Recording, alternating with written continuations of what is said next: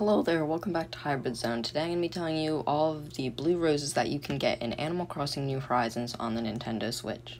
So number one, we have windflowers. In order to get blue, you would need to breed white with white.